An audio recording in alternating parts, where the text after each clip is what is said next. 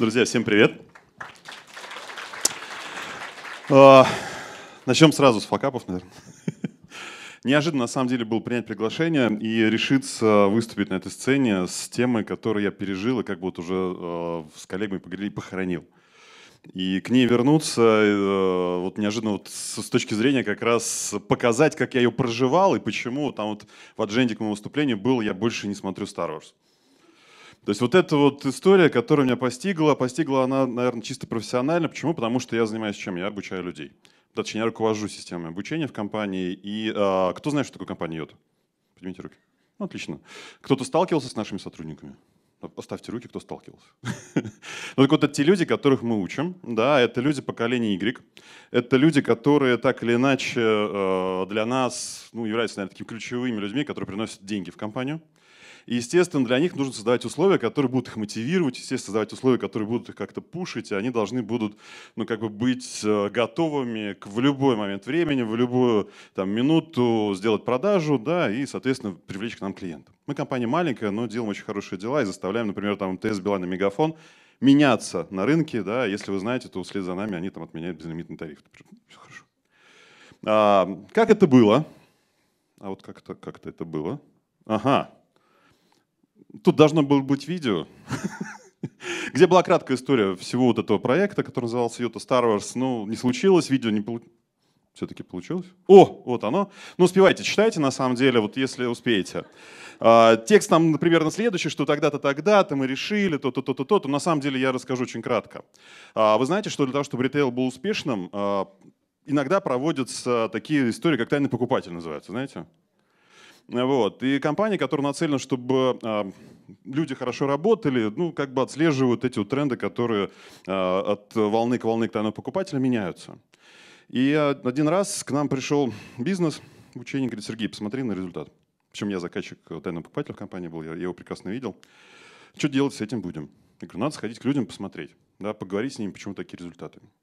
До этого мы очень серьезно работали на тему того, чтобы обучить людей новым стандартам, чтобы обучить людей каким-то новым фишкам, которые подняли бы достаточно высокий уровень обслуживания и сервиса, и продаж, естественно.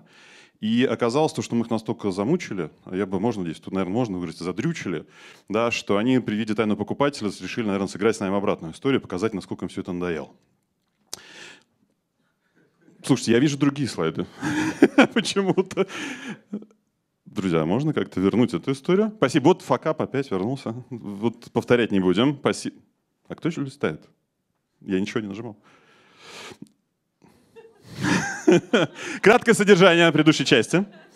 Я даже уберу пульт, на крайний случай, если это не я делаю. Итак, пойдемте дальше. И что вы решили сделать? Да? Посмотрели на результаты, поговорили с ребятами, ребята сказали: слушай, давайте что-то поиграем. Тем более мы уже один раз играли, и было классно. А что мы делали? Это тоже история, которую, наверное, не запишу факапы, но история, которая заставила сильно задуматься над том, каким должно быть бизнес-образование, да, или корпоративное образование в компании. Знаете, есть такие фитнес-трекеры, вот их там носят на руках, знаете. Вот YOTA первая привезла сюда в Россию фитнес-трекер размером с 5-рублевую монету, назывался он YOTA Shine или Misfit Shine, сейчас он на рынке также продается. И когда к нам пришел директор и говорит: Сергей, вот посмотри на это устройство, нам нужно его продавать. Продать нужно много до конца года. Был ноябрь. 2012 год. То есть понимание, что такое фитнес-трекер, пришел к нам когда создано? В 2014.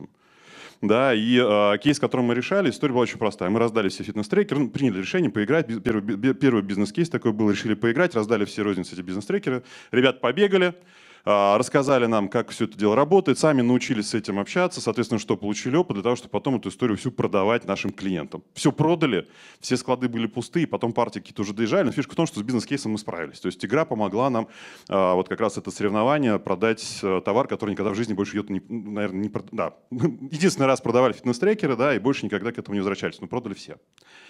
Естественно, вспоминая то, что происходило, мне говорят: вот мы играли там вот в Shine Rally, давайте что-нибудь такое замутим. Я говорю: ну давайте. Стали думать, что можно было бы еще сделать. Естественно, я фанат «Звездных войн». Все отслеживали новости. В тот год выходила новая серия в конце года, как раз уже 7-я. Думаю, вот сейчас мы на этой волне все сделаем. То есть как бы, ну, «Звездные войны» же, ну, там должно же как-то людей пушить. Естественно, когда стали разрабатывать, стали смотреть на кейсы, которые были с границы, смотрели на вебинары, которые, презентации, выявили вот такую вот нудятину, которую здесь я вам написал. Да, вот, и красным самое важное оказалось, это секретный ингредиент, который, к сожалению, был не принят у нас офисным братством. Вы знаете, да, что люди работают в open space. Вот представьте себе 6 человек, сидящих в центре этого open space, говорящих про какие-то галактики в среди рабочего дня. Да, говорящие про какие-то галактики, про космические корабли, про каких-то джедаев, про каких-то Дарт Вейдеров, про какие-то механизмы внутри, как все это дело работает. Первый вопрос, который мне задал директор, приходя мимо: Сергея, вы точно пьете то же самое кофе, которое пьют все в офисе? Игорь: нет, все хорошо, мы пьем то же самое кофе, просто мы сильно погружены в процесс, хотим сделать хороший продукт. Было все очень серьезно, на самом деле. Мы потратили 2 месяца, практически, 1,5, если уж быть честно, прям вот работы. 6 человек было увлечено всю эту историю. Сделали все сами, никого не привлекали абсолютно. То есть для меня тут первое открытие было, что мы это можно все делать самому, а не тратить на рынке там 2-3 миллиона рублей. На тот момент были серьезные деньги. И запустили такую маркетинговую, знаете, вот вирусную рекламу, да, в социальных сетях. Где-то появились хэштеги YOTA Star Wars. Ну, здесь я привел много-много-много таких вот скриншотов из интернета нашего, вот от того времени. Совершенно случайно туда зашел, увидел, что он еще живет. Хотя мы от него уже давно отказались. И оказалось, что люди, в принципе, какие-то вовлеченные были. Но если посмотреть, там, видите, вот наш центральный офис в Питере, который был, там появились какие-то вот непонятные летающие устройства, вот Дарт Вейдер ходил, рекламу там нашу чуть поменяли, на точке появились вот там штурмовики, ну, тут люди что-то еще, там, ну, это уже, правда, после, уже в игре в самой был. Ну, вот, вроде все, народ начал включаться, нам так показалось. И за 2 дня до старта я решил сходить к людям. Ну, я много про это узнал, ну, давайте сейчас чуть позже. Это как раз тот факап, который я оставлю на потом. Что случилось дальше? Да, дальше все было хорошо. Мы выпили примерно 100 литров кофе на темной стороне находясь. Дальше потратили примерно там 740 часов работы, 20 миллионов нервных клеток наши было потрачено на всю эту историю. Но самое важное, что из этого можно там было достать. То, что цель игры мы выполнили, а целью игры было у нас поддержать стандарты обслуживания, вовлечь персонал, дать возможность людям как-то себя проявить креативно. Естественно, там на последнем фоне 4-м пунктом стояло поддержать продажи в самый спад. Знаете, вот когда в ритейле спад? Июль, август, когда лето, люди там вот уезжают в отпуска. И мы как-то не рассчитывали, была задача у нас прям вот чисто вот не опустить их точно своей игрой. Когда мы подвели результаты в октябре на большой сессии, когда руководитель по продажам вышел, говорит: смотрите там на результаты на наши, я так был приятно удивлен, что как раз именно в тот период, когда была игра, продажи выросли. Ну, это понятно, была механика. Почему? Потому что для того, чтобы вот, понять, ну, видели, если точку YOTA, то это маленький полуостров либо остров. Мы представили себе, что это космический корабль. Ну, нормальное кофе было. Вот. Представили, что люди, которые вот на этой точке, это экипаж этого космического корабля. А дальше началась вот эта сценарная история, когда они борются с темной стороной. Темная сторона, мы решили, что людей там не будет. Ни в каком виде. Решили, что темной стороной будет план по компании. Причем там 4 уровня. План по компании, план по макрорегиону, план по городу, план по точке. И мы как все это транслировали. Люди как бы на это все купились, все хорошо, совсем все работало. И план, как видите, циферки 133% и 200% опыта. Почему? Потому что мы первый раз сделали большую геймофикацию, в течение 60 дней ее проводили, первый раз вообще погрузились в цифровую историю, пытались работать с цифровыми данными как раз из продаж. Да, и маленькие факапы начались уже на этапе там буквально вот самого старта, когда первым кейсом пришли к нашим аналитикам, я говорю: друзья, мы с вами договаривались об отчетах, которые мне очень нужны будут для игры. Да, они говорят: Сергей, ну понимаешь, не будет какой-то период. Игра запущена, вот все, что на предыдущем слайде, уже все везде крутится, да, и, естественно, на выручку приходит что? Такая вот она, такая разлиновочная таблица с зелеными интерфейсами. Как называется? Excel, точно. Вот первый факап был это понадеяться на автоматизацию, все равно вернуться к Excel. Второй факап был, когда я увидел в глазах людей, которым я начал рассказывать на вводных уже историях про игру, непонимание, о чем я сейчас говорю. Вопросов на картинках не было. Ну, какие-то там баннеры, какие-то непонятные люди в масках, что-то черное. Когда мне задали вопрос, кто такой Дарт Вейдер, и вот то зеленое чудовище с ушами, мне стало понятно, что что-то я не то подумал. Что куда-то я не туда пришел, но уже все, старт завтра практически, отменять уже невозможно никаким образом, естественно. Это был фейл, факап, вот все, что можно было, причем гигантский для меня. То есть мы делали игру, мы ее проиграли все с ребятами, которыми все вместе это делали, а на старте оказалось, что она может вообще не взлететь. Причем там были подбиты бюджеты, подарки, все расписано. То есть, представляете, 60 дней играть с розницей. Да, вот 60 дней, там мы 6 сезонов сняли, тут прям практически сериал, тут как прям вот серии, которые в Star Wars были. И оказалось, что неплохо было бы поиграть в Гарри Поттера, например. Да, неплохо бы было поиграть на «Властелина колец». Это то, что для них понятно, поколение Y. И здесь мы ударились головой, вот практически так вот встали в стену, в борд-руме, у нас большая комната такая в прошлом офисе была, и стали думать, что нам с этой историей сделать. Естественно, мы как бы вышли из положения, первый сезон как-то пытались людей вовлекать, рассказывали про все это. Естественно, было то, что мы закупили фильмы, стали делать для ребят просмотры. Вот я, единственное, что вот Лукас, наверное, нажился на мне чуть-чуть, но дай бог когда-то поделится. Естественно, люди стали вовлекаться, и уже на 3-4 сезон люди стали рвать продажи. Ну, собственно говоря, вот там в цифрах, как раз, которые я вам показывал, это все было отображено. Но факап, который был, и факап, на который до сих пор могу наступить, я вот сейчас уже так очень аккурат, потому что мы вчера запустили очередную игру в YOTA, называется она YOTA Код, там в главной роли анонимусы, знаете, такие вот есть тусовка хакеров, которые делают бяки, либо хорошие добрые вещи. Вот, я долго так вот опрашивал людей, так аккуратненько, вы знаете, такие анонимусы? А знаете, что хакеры? Да, все, выдохнул. И старт случился, у меня было несколько вебинаров сейчас вот с группой коллег. Я смотрю, что все вкурили, все нормально. Кофе был общий, поэтому все идет на волне, все качественно. И факап, который еще раз подтвержу, это история вот эта вот. Здесь за моей спиной написано, я так в сторону иду. Никогда не забывайте о том, что нужно спросить людей. Да, то есть вы можете потратить много сил, много энергии, много времени, много денег, но потом эта история не взлетит. У нас взлетело.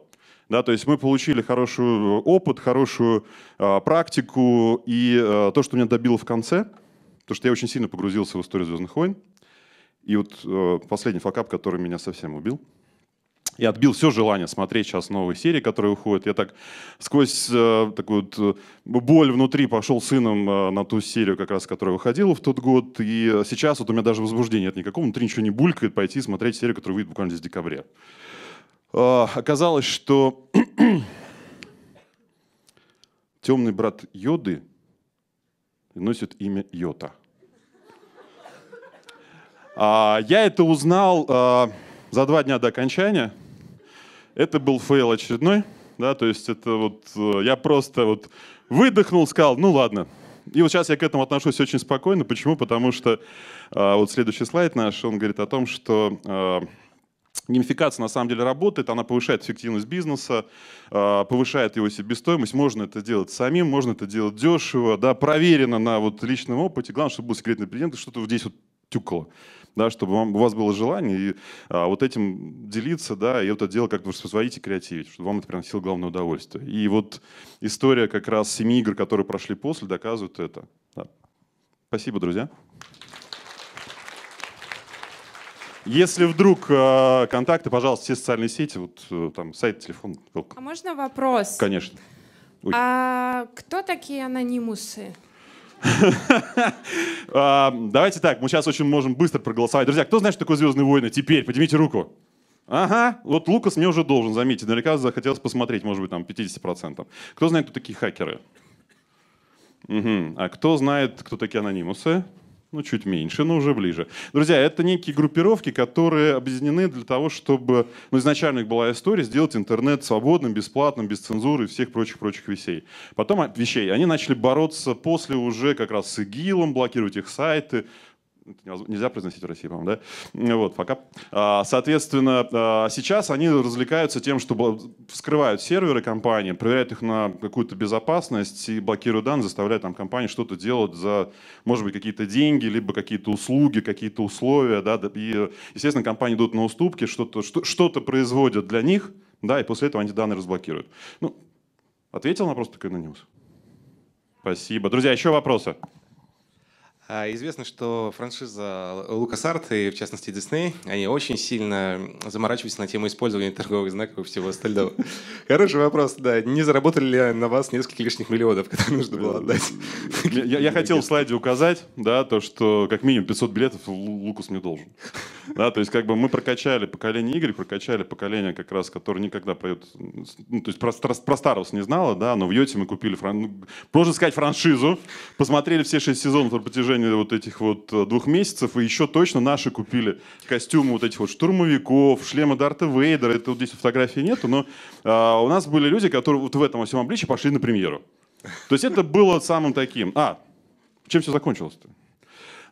Руководство не принимало вот всю эту историю, да, ну давайте поиграем, там, ну хорошо, давайте попробуем высшее руководство. Но новогодний корпоратив, как вы думаете, как назывался? «Звездные войны»? YOTA Star Wars. Мало того, что мы поработали с нашим коллективом молодым, мы еще и подсадили на эту всю компанию. Было классно. Да. Ну, спасибо. Спасибо. Еще, друзья, вопросы? Да, слушаю. Вот там. Здравствуйте. Добрый вечер. Да, во-первых, он все-таки единственный анонимус. Да, они не анонимусы, да, он один. Вот, если следовать все-таки мифам. Вот. У меня такой вопрос по методологии вот этого мероприятия, которое вы провели. Вы использовали какую-то контрольную группу, которую не геймифицировали?